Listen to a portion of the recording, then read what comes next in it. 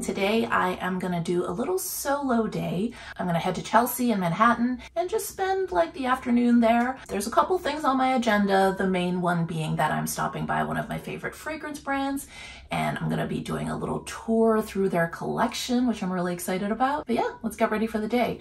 If you saw me take off the thing on my forehead, those are frownies and they're basically like forehead patches that you put on. It's like a natural alternative to Botox.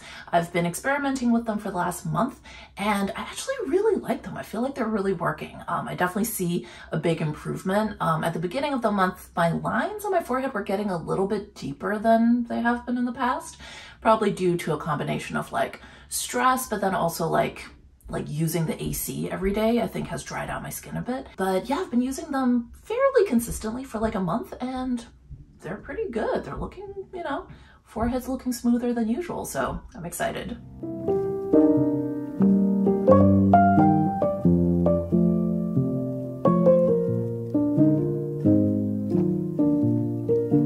So I mentioned earlier, I'm going to see one of my favorite fragrance brands and it's called The Maker. And the brand is really interesting because there's a very strong travel tie-in.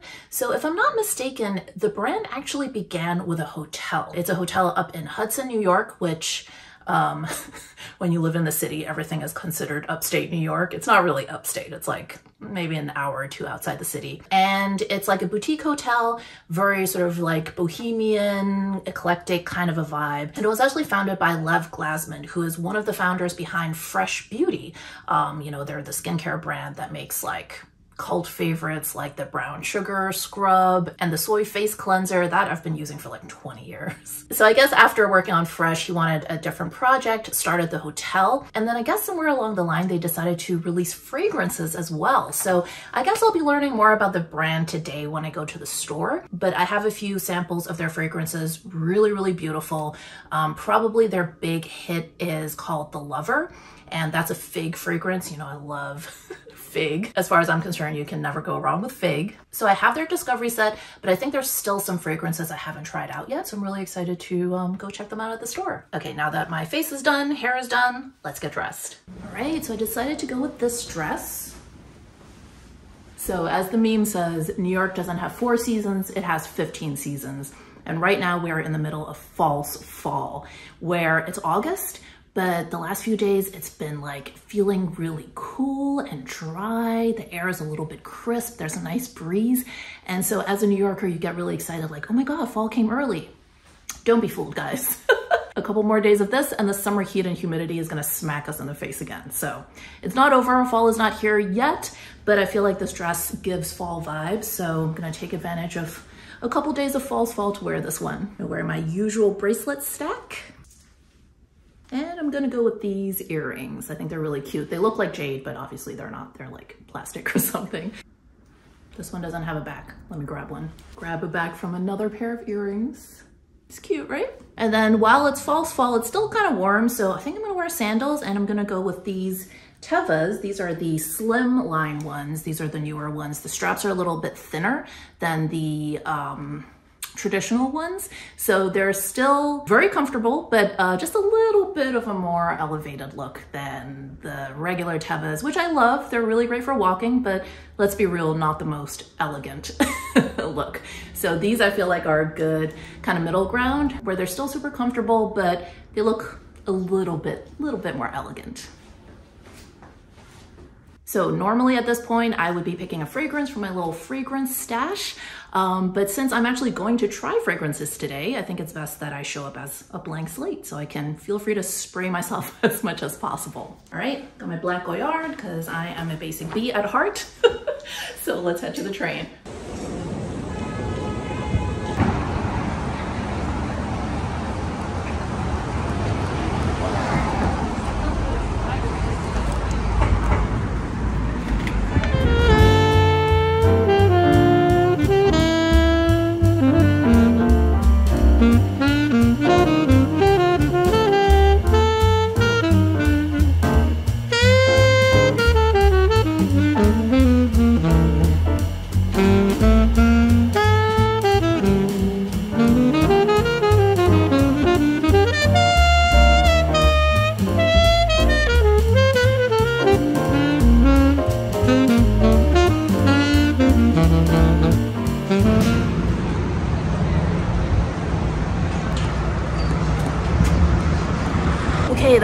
cool. I love when I meet with brands and the people that work for the brand are really, really passionate about it. Like, you can really tell, and it's so contagious. And Taylor was fantastic. Such a great ambassador for the brand. She walked me through all the fragrances, shared with me the brand story. We also talked a lot about the hotel itself. And the brand that they're building is so cool because it's so... Okay, I'm vlogging on 14th Street, which is not a good idea because it's so noisy here. But I was gonna say the brand that they're building is really cool because it's so multifaceted. You have the hotel, you've got fragrances, like personal, like fine fragrances, you've got candles.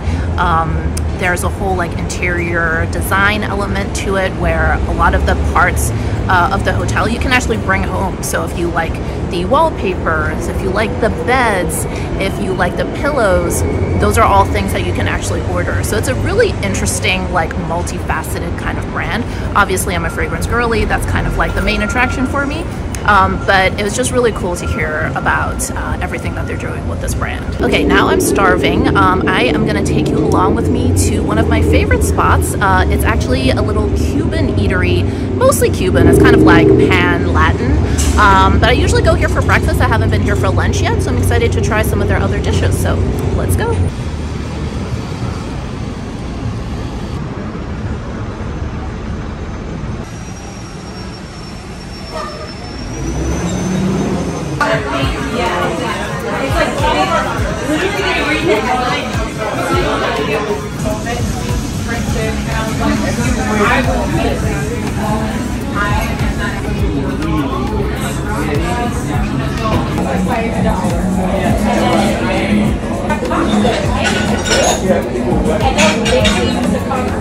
So lunch was delicious. Now, I'm not much of a thrifter, but I'm gonna head to the Housing Works thrift shop.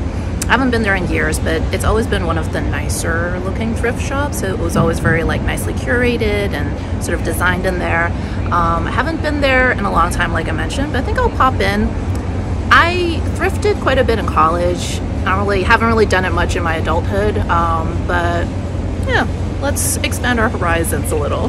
By the way, I just walked by this like sample sale for Marc Jacobs, and I'm pretty sure that that building used to be Loehmann's, which if you're a longtime New Yorker, you'll remember how legendary that department store was.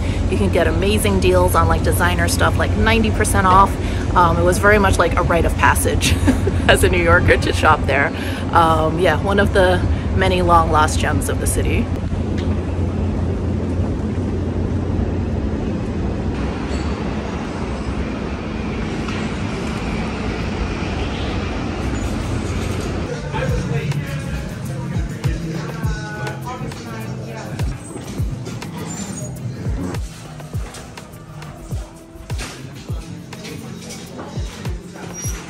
Okay, I think I've confirmed that I'm still not a thrifter. I just don't really have the patience. I don't really like, I shop just to be practical, but I don't really enjoy the process that much. So, and I feel like to be into thrifting, you really have to have that patience and that love for finding the deal. And I'm just like, too much work. Okay, anybody else a Mr. Robot fan? This iconic mural is right here on 17th and 6th, and I'm glad that it's still here because I love this one. Okay, I know I just said that I am not a big shopper. I'm usually kind of in and out. I think I'm gonna go and actually try on a few things. There's an Old Navy here, there's a J. Crew. They both have really great stuff lately.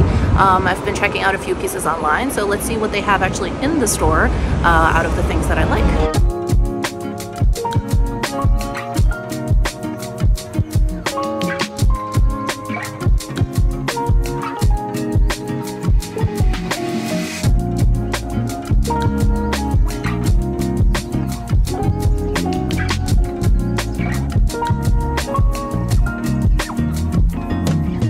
I actually decided to skip J. Crew because one try-on is enough for a day. I told you I'm not a big shopper.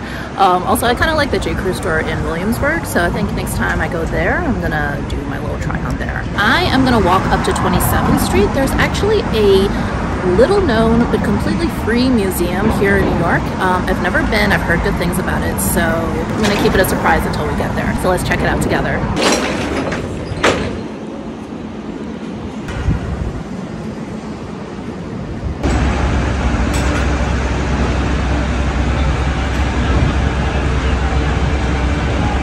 Okay, it's a little shabby because we've got some scaffolding going on, but this is the museum at FIT.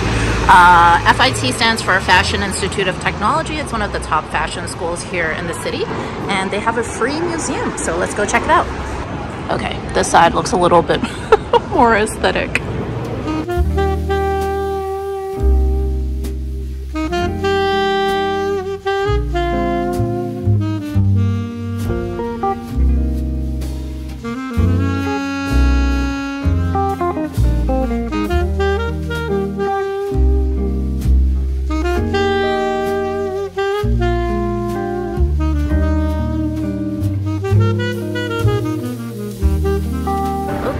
So that exhibit was really cool.